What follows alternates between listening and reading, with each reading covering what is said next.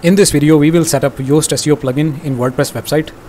This plugin will help us to rank in Google fast and also provide us more optimization result in search engine. This plugin also improves on-page SEO score for blog post. So we will set up the Yoast plugin in our WordPress website. This is our dashboard of WordPress website. From here, we will go down into the plugin section and we will click on add new. And here we will type in Yoast Seo. So here is the Yoast plugin. So we will install now. Now we will activate this plugin. Go down and from here Yoast Seo. So we will click go to the journal section. From here we will go to the dashboard and click on first time configuration. So we will click on continue. So here you will type your site name and select between organization or person. So we will go with organization, and here we will type in our website name, and here we will enter our website logo. From here you can add your Facebook and Twitter URLs and then press save and continue. Now you will check this button, no, don't track my data, and then you will go down and click save and continue. And from here you will go to the setting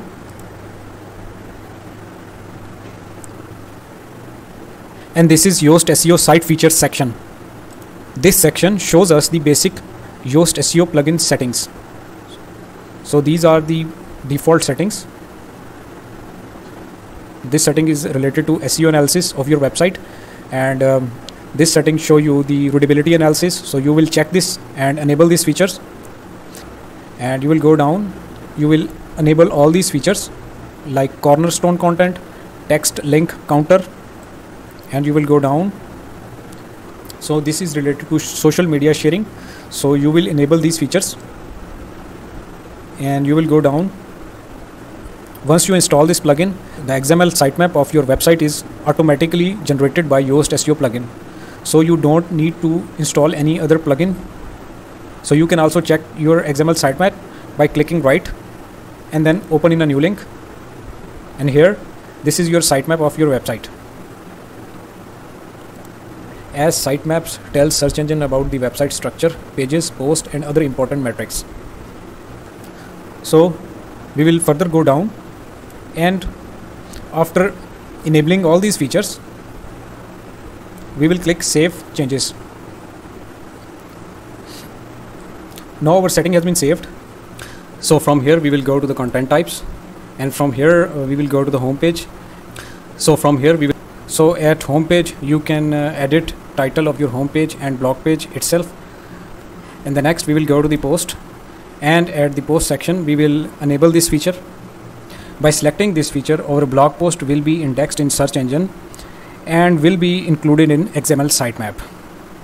So at the page section we will do the same settings as we did in post sections. So we will just enable this setting. Now we will go to the Elementor header and footer builder. Here we will disable this feature as we have already enabled our post and pages section. So from here you will go down and you will select the categories and tags. From here you will select categories.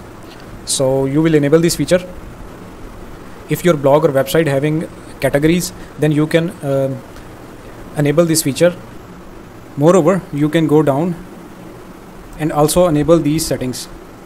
And from here you will go to the tag section, and at tag section you will enable tags, as these tags help your SEO settings in search engine and on social media.